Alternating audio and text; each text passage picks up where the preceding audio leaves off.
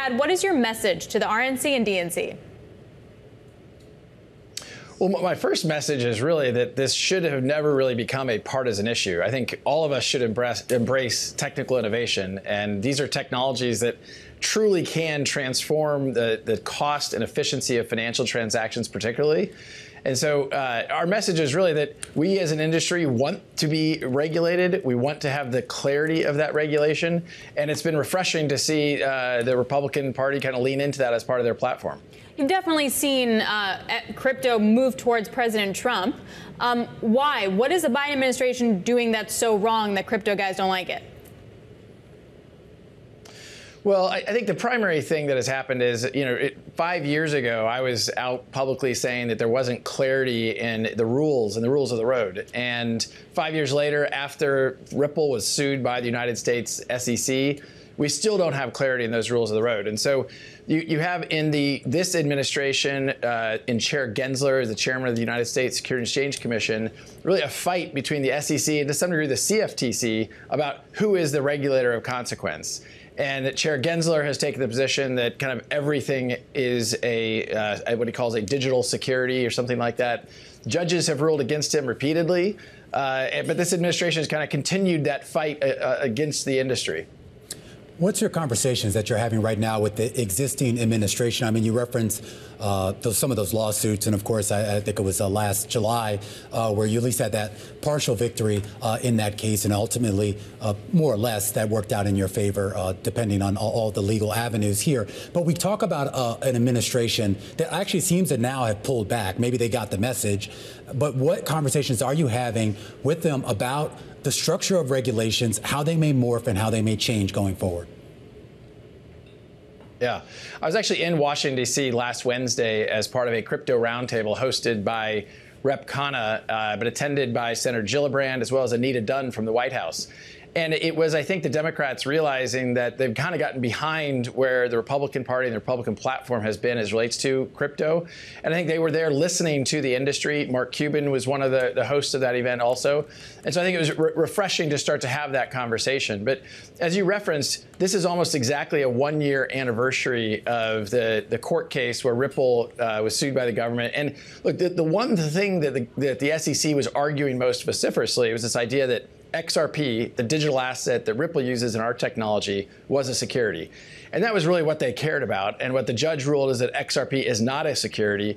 And that's really been a formative case for the industry. So we're going to continue really clamoring and trying to champion the clarity of regulation. And yeah. I'm hopeful that as we see a changing of the guard, we'll see that. Sorry, just to clarify, though, I mean, was the ruling, though, it did make a distinction between institutional investors and retail investors, did it not?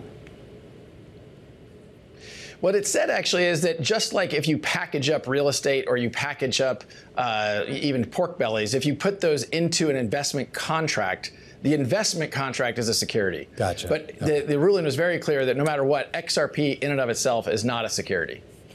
Brad, do you agree then with, okay, so the reason why, in part, that President Trump is pro-crypto is because he doesn't want China to be more crypto than the U.S.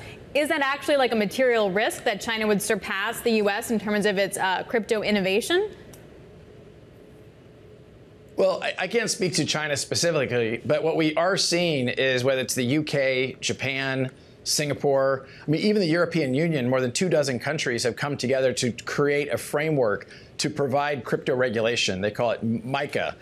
And what's frustrating as a U.S. company and someone who grew up here in the Midwest, it's frustrating that we as a country can't get that rules, the framework in place. And instead, we have this interminable litigation coming from the SEC that really isn't solving the problem. Well, we went to court and spent over $150 million in 3 years of our time arguing that in the court and prevailed.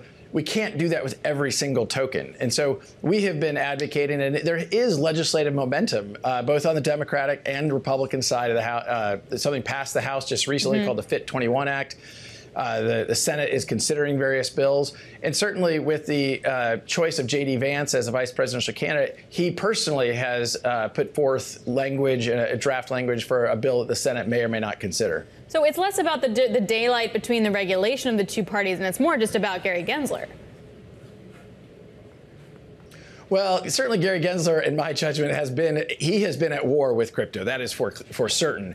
But it's also I think a tone from the overall Biden administration. The OCC certainly has been anti-crypto. You're seeing other elements of the banking industry really take a kind of an anti-crypto point of view, which hasn't, I don't think, served us well. And to Romaine's question earlier, I think, we as a country have benefited immensely from being the heart and center of the internet. The internet really grew up here in part because we had clear regulatory dynamics in the United States passed in the late 90s. That allowed entrepreneurs to build, that allowed capital to flow in. And I think we've been, seeking that as other countries around the world have leaned into that and provided that clarity. And, you're seeing entrepreneurs and capital in this industry flow into other countries instead of the United States. I am curious, though, Brad, too, when we talk about the regulatory aspects of it, and I understand the policy platform that Trump and, to a certain extent, that J.D. Vance has started to articulate since he got named as VP candidate.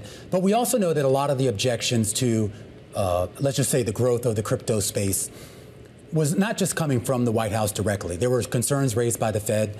There were concerns raised by the Treasury.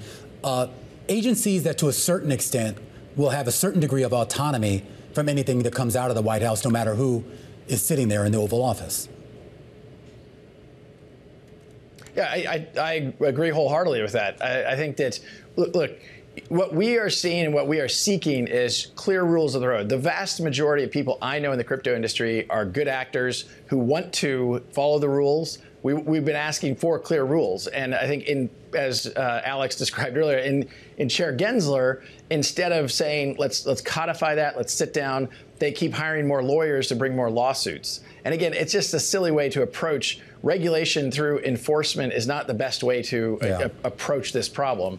And that's why we've been working with people on Capitol Hill. And again, on both sides of the aisle. It just happens to be this became partisan for maybe good and bad reasons, and you're seeing the Republicans kind of lean into it more so than the Democrats. We only have about 30 seconds left, Brad, but I am curious here about your relationship with the SEC. Are you in settlement talks at all with the agency right now?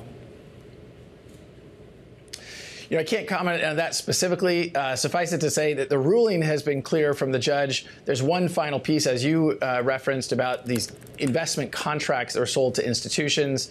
We expect resolution very soon, but can't predict exactly when the judge will rule there.